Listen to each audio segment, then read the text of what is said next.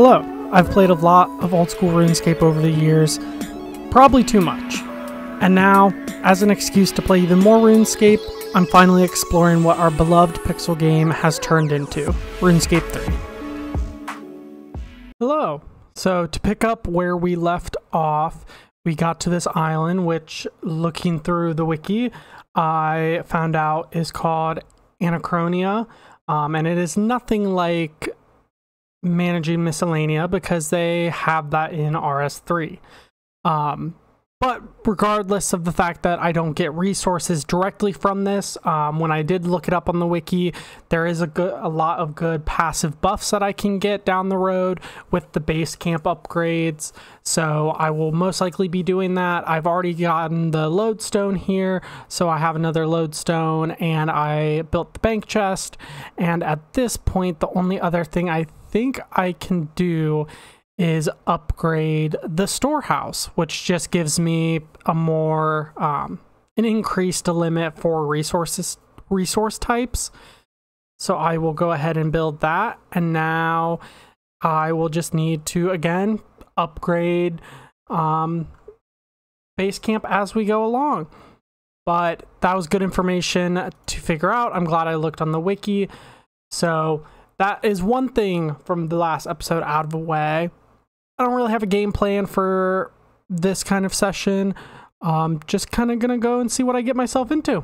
I'm going to do Waterfall Quest because I didn't even realize that was a quest again in RS3. I just assumed it was an OSRS only quest.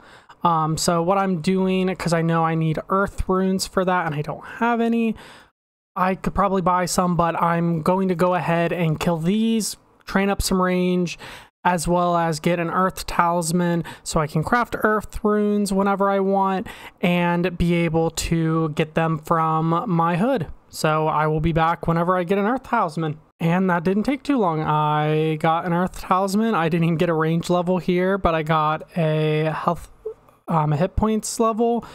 So now just time to go, and I'm going to use the hood, add this, collect the runes, and then I believe I have the water runes required for Waterfall Quest, so I can go ahead and get started with that. I might have just been like kind of dumb when I did this like 2-3 years ago without RuneLight and the quest helper, but I swear this maze was a lot more confusing. I feel like they made it a lot easier to understand, but I specifically remember that hill giant and that goblin being right there. So I think I might be tripping, but I might have just been an idiot 2 years ago, but I swear this seemed way easier than it did before. But we're here. That's all that matters. And that is Waterfall Quest completed. So that was not as bad as I remember because I've done it so many times on old school to where I've flooded this room and gotten washed away, so remembered pretty much exactly what to do. And then that pushes me up 6 strength and attack levels, so 36 of each. Awesome. Priest in Peril completed.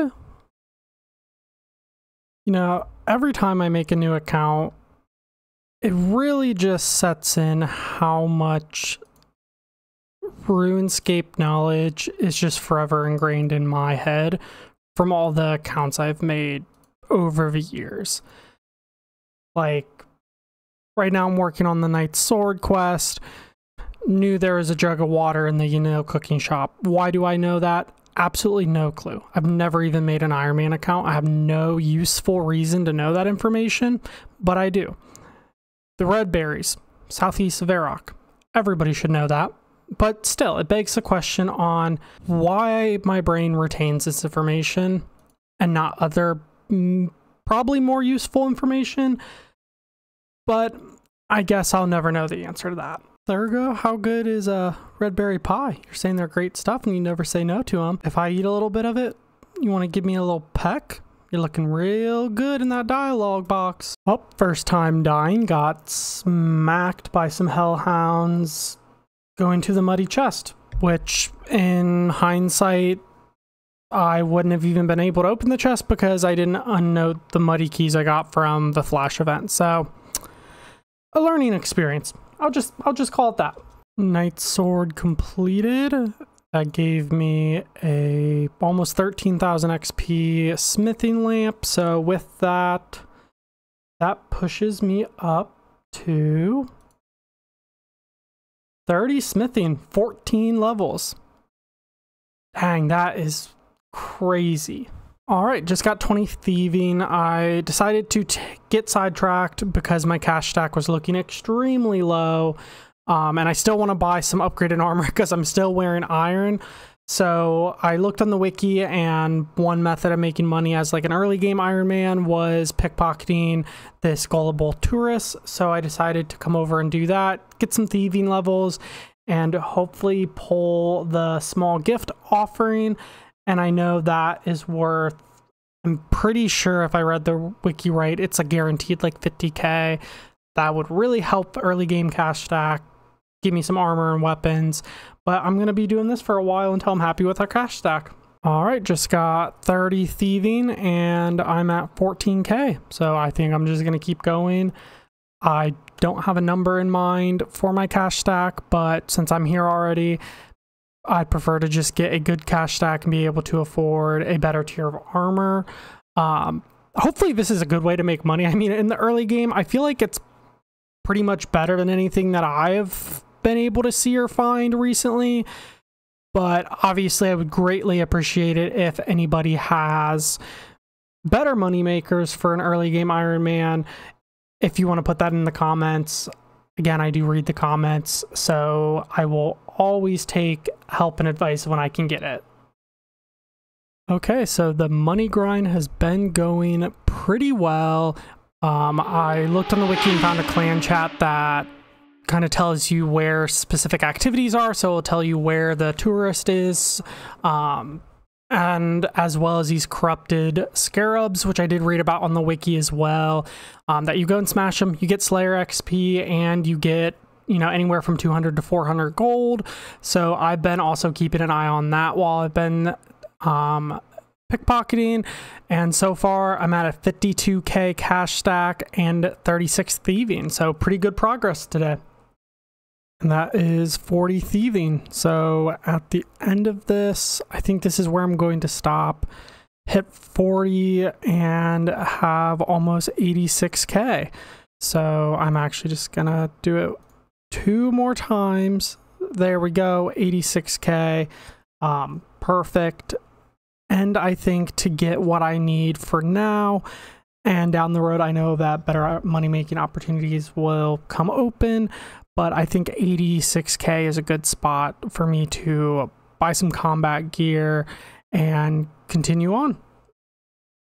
Okay, so kind of deviated from my original path. I was going to buy some combat armor, but instead I decided to just get my mining and smithing up. I already had pretty high mining and smithing from the couple of quests I've done. So as you can see, I upgraded my combat armor to mithril. Didn't really take that long, just needed to remember where coal and mithril ores were. But yeah, so I upgraded that, sold all of my iron and steel armor that I had made as well. Decided that with the fletching levels required to make even, I mean, like, I think steel bolts when I looked were like level 40 fletching. I don't feel like grinding that right now, and I'd rather, you know, be able to have higher level range gear since I'm already a level 42, and if I want to do any Slayer tasks that require range, I'd rather have, you know, bolts and arrows that kind of match my level a little bit more. So I decided with my money, I'm probably just going to buy like runes and ranging gear just to make that grind a little bit easier so I don't have to grind fletching out. But the other reason I also, when I was harvesting this potato patch, I got this notification about the manor farm near Ardoin to start building my player-owned farm. I have no clue what that is, so I think that's actually what I'm going to go do right now. I know there's like player-owned farms and ports and things like that, so gonna go and see what that is. Hey everyone, if you're enjoying the video so far, I'd greatly appreciate it if you could like the video and subscribe. Helps me out a bunch as a small content creator, and Granny said she'd stop trying to get me to go to the breeding pen with her if you do. So please, please help. So let's see what you have to offer. Let's see what this player-owned farm is. Again, no clue, but I'm curious to see. Oh, okay. I'm just picking up this whole yak. My dude's ripped, but again, like always, absolute idiot. Got 500 beans. Now what do I do with these animals? Also, who am I buying this from? Does it just appear out of thin air? I mean, I know magic is a big thing, but still. Oh, don't need to build that. What the fuck is that? Okay, the heat death of the universe. I feel you there. What about this one? Okay, so this one, cure disease. Oh, I can just... She said she knows a way to kill some time. Did she take us upstairs? Granny. Okay, now I remove them and she makes them have sex. Just like she just made us have sex with her. Okay, this seems like a pretty cool way of increasing my farming. I don't know if this like gets me money in the grand scheme of things, but I'll be interested to see how that goes. But yeah, new content. I feel like it's a pretty cool addition. And again, something that gives you XP, I feel like, you know, daily or like once every hour. But yeah, I'll try to keep doing this fairly consistently just to get a full understanding of it and see if it's actually worth doing. But I have heard that the player-owned ports are worth doing. I don't know the requirements. I don't know how to get there yet, but that's something that I'll figure out down the road. But I wanted to figure this out since I got that pop-up. But yeah, my first journey with player-owned farms. All right, I got a comment about the player-owned farms that I can buy woad leaves from the gardener in Falador, which I've done before for compost. But I will just buy... I'm going to buy 1,000 because I have a bunch of money. And then I can take that back to the player-owned farms and put it in the beehive. And then I can harvest that every day for a bunch of free XP. So I'm going to go ahead and do that and be back when I collect the XP to see how much I get. Okay, so I'm back at the beehives and going to check if I can take the honey. Nope, I still can't yet. Is there a way to check? Oh, there is honey to collect. Okay, I can't collect the honey from those yet. So, time to look at the wiki and see what I need. Alright, I'm back here at the beehives with insect repellent, which makes sense logically. But let's go ahead and take the honey and see what type of farming XP we get. Oh, wow. Oh, that is a huge amount of XP. And we get these medical honeycombs. I'm assuming there's probably different types of honeycombs that you get based on maybe what you put in there, but I'll have to look at the wiki again and see.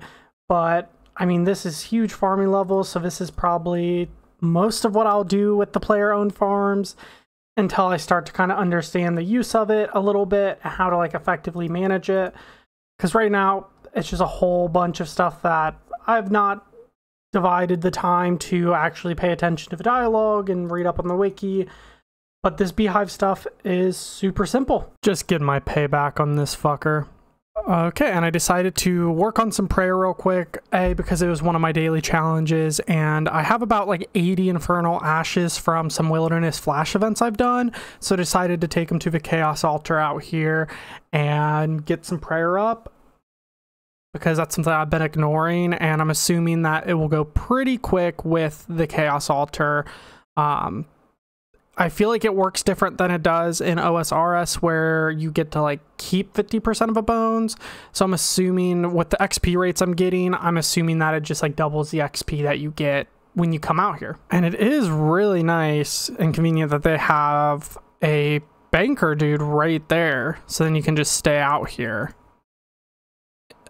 Because obviously in OSRS they have the dude who will unnote them at the other chaos altar for coins, but it's really nice to have a dude where you can just access your bank right there. That's really convenient. it makes prayer definitely a lot easier. And obviously with no PvP, unless you enable it in the wilderness, super quick XP for prayer. So that's actually really nice. I don't know if I would assume that gilded altars like in player owned houses aren't as good anymore just because of things like this. But again, that's something I'll figure out down the road. But for now, I mean, I have gone up 11 prayer levels in like 2 minutes. So definitely really quick XP. Okay, so after about, I believe like 80 something infernal ashes, I got up to 35 prayer. So that's almost where I need to be to start getting protection prayers. All right, I was restocking on some fishing and some food and decided to enter the fish flingers competition. I have no clue what this is. Kind of seems like a ripoff of fishing contest in a minigame version, but I did see that if you go to claim rewards, there is a beginner's tackle box, which still have no clue what that does, but I'm assuming that you can hold fishing items in there or potentially hold fish in there, like a fish box, like all the other ore boxes, wood boxes, things like that. So I decided I thought I'd try it and see what it gets me. I still have no clue what like the outfit does either. I'm assuming XP rates or a chance to get like double fish, but yeah, just thought I'd try it because it's new content. Also, I really need to get used to having the toolbox or the tool belt because I don't need to bring a fishing rod with me. It's in my tool belt. I just can never remember the fact that I have a tool belt now because it's such a convenient feature and I'm not used to it at all. Like, I cannot believe they added such a convenient feature into the game. So everywhere I go, I always am like bringing my pickaxe, bringing my axe, and then like halfway through whatever I'm doing, I realize I don't need to bring it and I can save an inventory space and just get a full inventory of whatever I'm getting. Also, this dude's just giving me a hint, so a lot better than the people in the fishing contest quest. I guess they don't call it Easy Escape for no reason. That was a joke. I am enjoying myself, actually. Okay, and after like a minute of messing around, I figured out kind of how this works. So between like the weight and the hooks and the bait, and I got the pikes up to 100. So this, let's see what I actually get from this. Totally forgot to record myself sitting first place in the podium next to one other dude, fucking second place loser. But that content, I'm not going to lie, was pretty damn boring. That might be something that I do just to get up to 110 tokens to get the tackle box that holds raw fish and fishing equipment. But other than that, yeah, it was extremely boring. I think that's probably why I forgot to record myself standing on that podium, because I didn't really care that much. But I got a fishing level from it, and I think I'll probably do it periodically so I can get the tackle box. But yeah, first place, baby. Okay, time to see if the statue collection / strange rocks are worth it. So I know when I first got like the strange rocks and I figured out what they were, I did the smithing one. I don't remember how much XP I got from it, honestly, but now that I have some fishing, mining, and hunter ones, I'm just going to add them and see what levels I get. Okay, so really not much.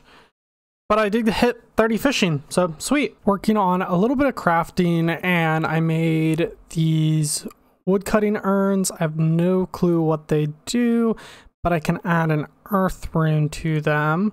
So let's do that real quick. Add earth rune. So I imbue it. This will collect wood chips when I chop wood at or below level 35 wood cutting. Okay, so I guess I'm going to do some wood cutting, which works because I have a fletching daily challenge and I can try to figure out what these do. I sat here and cut normal logs until I could fill up this wood crafting urn, and I'm going to see what it does. Oh, just gives you XP. Okay. Well, that's actually pretty cool for some of the skills that are just a little bit more rough on the XP rates. Yeah, that's actually really cool. It's just another way to kind of increase the XP you get per hour when doing specific skills. I actually really like that. I will have to keep that in mind when doing other skilling grinds. And that gives me, again, another excuse to get my crafting up. I've kind of noticed that, or at least I feel like a lot of the early game content or the skilling content, there's a lot of ways to connect the different skills together. So you're kind of forced to keep them pretty even. And then your account progression stays pretty in line with each other. So I honestly really like a lot of the changes that I've been seeing, specifically related to like the gathering and crafting skills. All right, I think that's where we are going to leave off for this episode. As always, I greatly appreciate all the support that you all have been showing me. I'm excited to continue diving into RuneScape content, and hopefully you guys continue to enjoy it. I hope you all have an amazing day. Thank you.